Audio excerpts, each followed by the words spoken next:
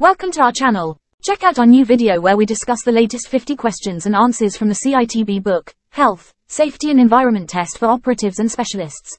We'll cover all the important questions and give you detailed answers from this important booklet. To make it easy to follow along, you'll find the link to the next video in the top right corner. Let's learn together. A quick heads up. This challenge takes about 45 minutes, and passing at least 45 out of 50 questions is the goal. Before we start, make sure to hit the like and subscribe buttons to show your support. We appreciate it. Question 1. If you see either of these labels on a substance, what should you do? A. Do not use it as the substance is poisonous. B. Find out what protection you need as the substance is corrosive and can damage your skin upon contact. C. Wash your hands after you have used the substance. D. Find out what hand cleaner you will need as the substance will not wash off easily. The correct answer is B. Find out what protection you need as the substance is corrosive and can damage your skin upon contact. Question 2. Apart from work for domestic clients, under the current construction, design and management regulations, in which of the following situations must the Health and Safety Executive, HSE, be notified of a project? A. Where the work will last more than 30 days or more than 500 person days. B. Where the building and construction work will last more than 300 person days. C. When the work will take place outside normal hours. D. Where there is more than one building to be erected. The correct answer is A. Where the work will last more than 30 days or more than 500 person days. Question 3. What does this sign mean? A. Load-bearing roof. Okay to stand on surface but not any roof lights. B. Fragile roof. Take care when walking on roof surface. C. Fragile roof. Do not stand directly on roof but use fall protection measures. D. Load-bearing roof. Surface can be slippery when wet.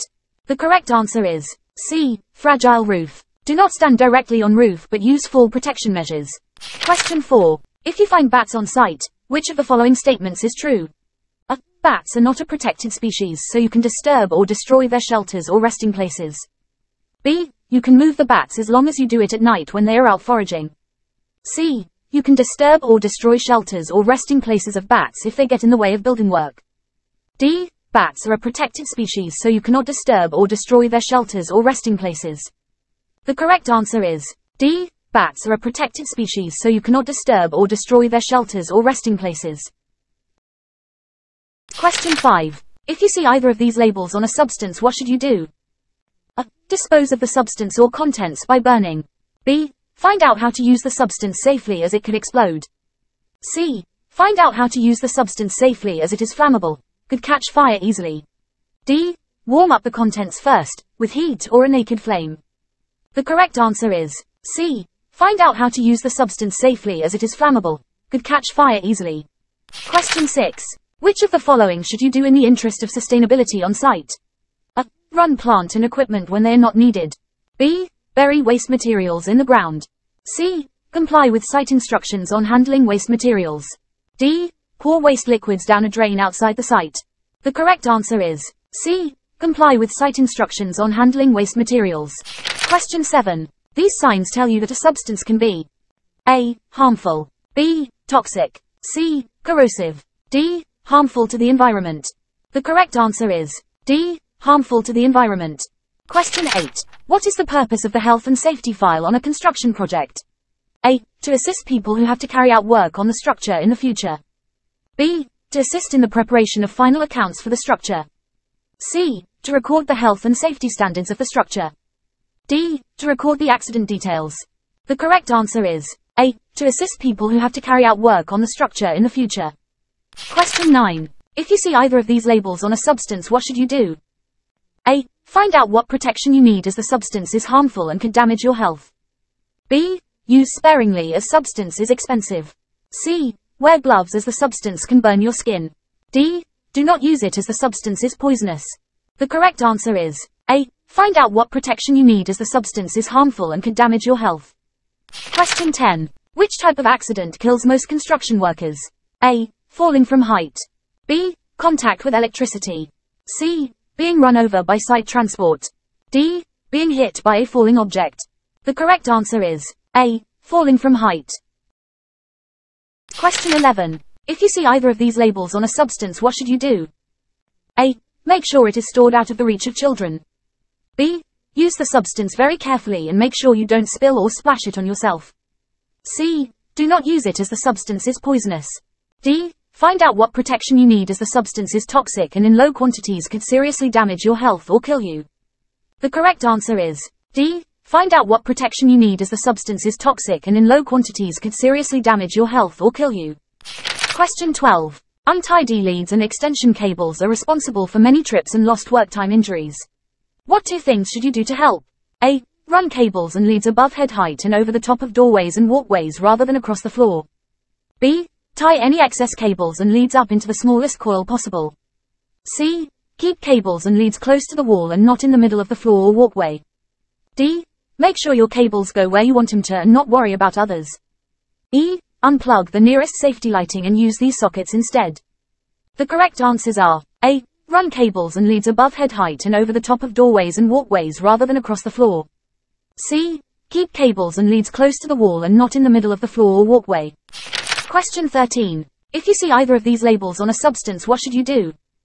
A. Find out how to handle the substance as it is fragile. B. Find out how to use the substance safely as it could explode. C. Find out how to use the substance safely as it could catch fire easily. D. Do not use the substance as it could kill you. The correct answer is B. Find out how to use the substance safely as it could explode. Question 14. What danger is created by excessive oxygen in a confined space? A. Increase in breathing rate of workers. B. Increased flammability of combustible materials. C. Increased working time inside work area. D. False sense of security. The correct answer is B. Increased flammability of combustible materials.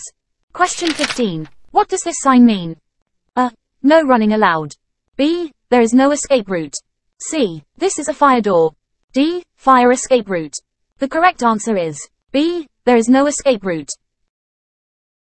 Question 16. Before planning for anyone to enter a confined space, following the principles of prevention, what should be the first consideration of the manager or supervisor? A. Has the atmosphere in the confined space been tested? B. Has a safe means of access and egress been established? C. Is there an alternative method of doing the work? D. Have all who intend to enter the confined space been properly trained? The correct answer is C. Is there an alternative method of doing the work? Question 17. What does this warning sign mean? A. Substance can explode. B. Substance will cause heartburn if swallowed. C. Substance can glow in the dark. D. Substance can cause long-term serious health problems. The correct answer is D. Substance can cause long-term serious health problems.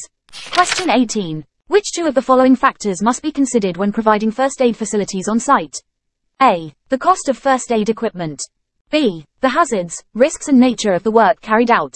C. The number of people expected to be on site at any one time. D. The difficulty in finding time to purchase the necessary equipment. E. The space in the site office to store the necessary equipment. The correct answers are B. The hazards, risks and nature of the work carried out. C. The number of people expected to be on site at any one time. Question 19. Yellow and black signs are A. Mandatory signs, meaning you must do something. B. Prohibition signs, meaning you must not do something. C. Warning signs, alerting you to hazards or danger. D. Safe condition signs, giving you information. The correct answer is C. C. Warning signs, alerting you to hazards or danger. Question 20. How should cylinders containing liquefied petroleum gas, LPG, be stored on site? A. In a locked cellar with clear warning signs. B. In a locked, external compound at least 3 meters from any oxygen cylinders. C. Within a secure storage container. D. Covered by tarpaulin to shield the compressed cylinder from sunlight. The correct answer is B. In a locked, external compound at least 3 meters from any oxygen cylinders. Question 21. Blue and white signs are A. Mandatory signs, meaning you must do something. B. Prohibition signs, meaning you must not do something. C. Warning signs, alerting you to hazards or danger. D. Safe condition signs, giving you information. The correct answer is A. Mandatory signs, meaning you must do something. Question 22. An employer has to prepare a written health and safety policy if A. They employ 5 people or more. B. They employ 3 people or more. C. They employ a safety officer. D. The work is going to last more than 30 days. The correct answer is A. They employ 5 people or more. Question 23. Green and white signs are Mandatory signs, meaning you must do something. B. Prohibition signs, meaning you must not do something. C. Warning signs, alerting you to hazards or danger. D. Safe condition signs, giving you information. The correct answer is D. Safe condition signs, giving you information. Question 24. If a prohibition notice is issued by an inspector of the Health and Safety Executive, HSE, or local authority, A. Work can continue, provided that a risk assessment is carried out. B. The work that is subject to the notice must cease. C. The work can continue if extra safety precautions are taken. D. The work in hand can be completed, but no new work started. The correct answer is B. The work that is subject to the notice must cease. Question 25. Round red and white signs with a diagonal line are A. Mandatory signs, meaning you must do something. B. Prohibition signs, meaning you must not do something. C. Warning signs, alerting you to hazards or danger. D. Safe condition signs, giving you information. The correct answer is B. Prohibition signs, meaning you must not do something. Question 26. In deciding what control measures to take, following a risk assessment that has revealed a risk, what measure should you always consider first? A. Make sure personal protective equipment, PPE, is available. B. Adapt the work to the individual. C. Give priority to measures that protect the whole workforce. D. Avoid the risk altogether if possible. The correct answer is D. Avoid the risk altogether if possible. Question 27. What does this sign mean? A. Assemble here in the event of a fire. B. Fire extinguishers and firefighting equipment kept here. C. Parking reserved for emergency service vehicles. D. Do not store flammable materials here. The correct answer is B. Fire extinguishers and firefighting equipment kept here. Question 28. From a safety point of view, which of the following should be considered first when deciding on the number and location of access and egress points to a site? A. Off-road parking for cars and vans. B. Access for the emergency services. C. Access for heavy vehicles. D. Site security. The correct answer is B. Access for the emergency services. Question 29. What does this sign mean? A. You must carry safety gloves at all times. B. Dispose of used safety gloves here. C. Safety gloves do not need to be worn. D. Safety gloves must be worn. The correct answer is D. Safety gloves must be worn. Question 30. What is the purpose of using a permit to work system? A. To ensure that the job is being carried out properly. B. To ensure that the job is carried out by the easiest method. C. To enable tools and equipment to be properly checked before work starts. D. To establish a safe system of work. The correct answer is D. D. To establish a safe system of work. Question 31. What does this sign mean? A. Toilets and shower facilities. B. Drying area for wet weather clothes. C. Emergency first aid shower. D. Fire sprinklers above. The correct answer is C. Emergency first aid shower. Question 32. Employers must prevent exposure of their workers to substances hazardous to health, where this is reasonably practicable. If it is not reasonably practicable, which of the following should be considered first? A. What instruction, training and supervision to provide? B. What health surveillance arrangements will be needed? C. How to minimize risk and control exposure. D. How to monitor the exposure of workers in the workplace. The correct answer is C. How to minimize risk and control exposure. Question 33. If you see either of these labels on a substance, what should you do? A. Do not use it as the substance is poisonous. B. Find out what protection you need as the substance is corrosive and can damage your skin upon contact. C. Wash your hands after you have used the substance. D. Find out what hand cleaner you will need as the substance will not wash off easily. The correct answer is B. Find out what protection you need as the substance is corrosive and can damage your skin upon contact.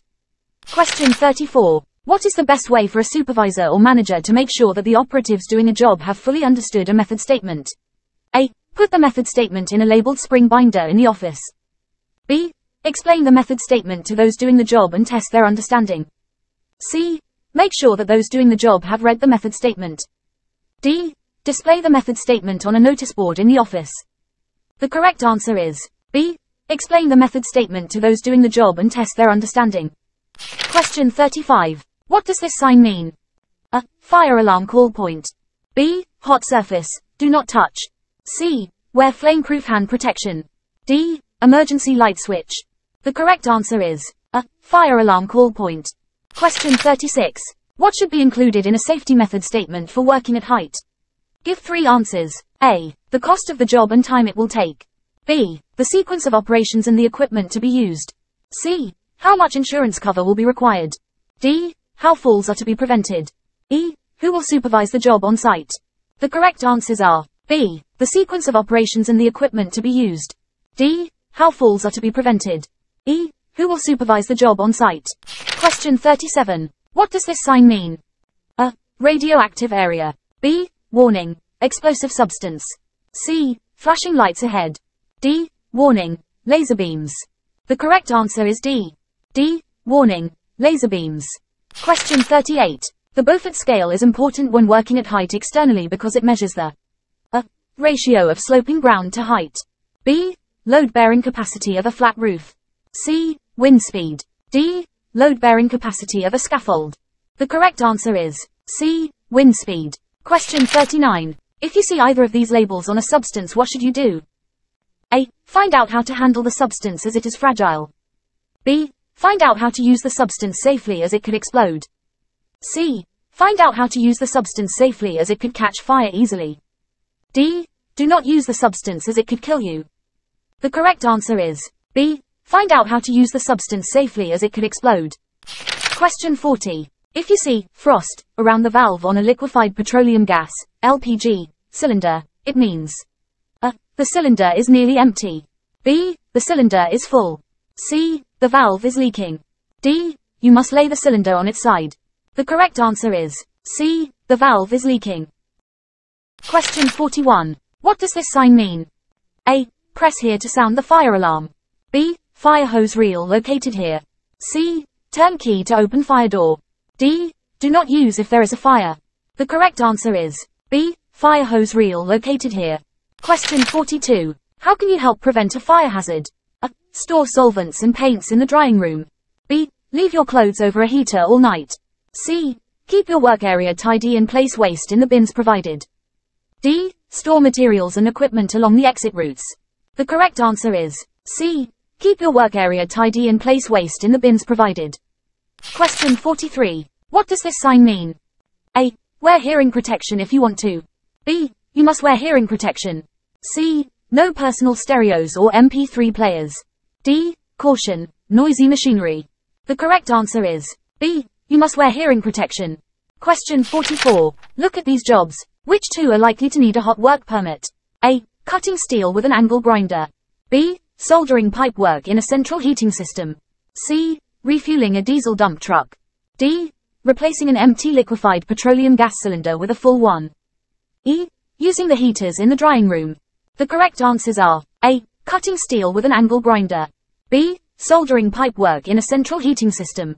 Question 45. A carbon dioxide, CO2, extinguisher, identified by a black band, should not be used on what type of fire? A. Wood, paper, textile and solid material fires. B. Flammable liquids, fuel, oil, varnish, paints, etc. C. Electrical fires. D. Metal and molten metal. The correct answer is D. Metal and molten metal. Question 46. What does a hot work permit not tell you? A. When you can start and when you must stop the hot work. B. How you must prevent sparks or heat traveling. C. Where the local fire station is located. D. What fire extinguisher or fire watch you need. The correct answer is C. Where the local fire station is located.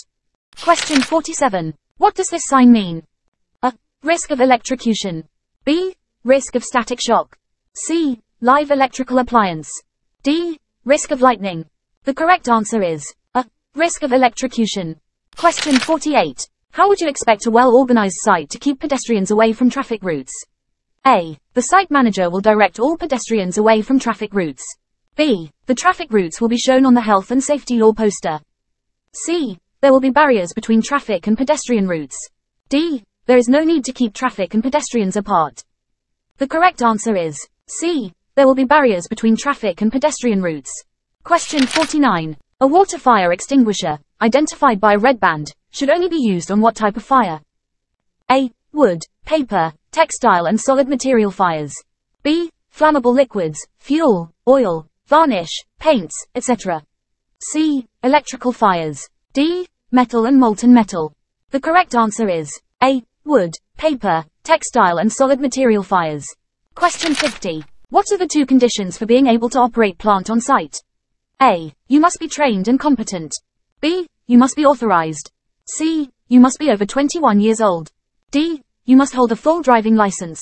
E. You must hold a UK passport. The correct answers are A. You must be trained and competent. B. You must be authorized. Great work! You've completed this session successfully. Keep up the good work by moving on to the next video in this series. You'll find the link in the top right corner of this video.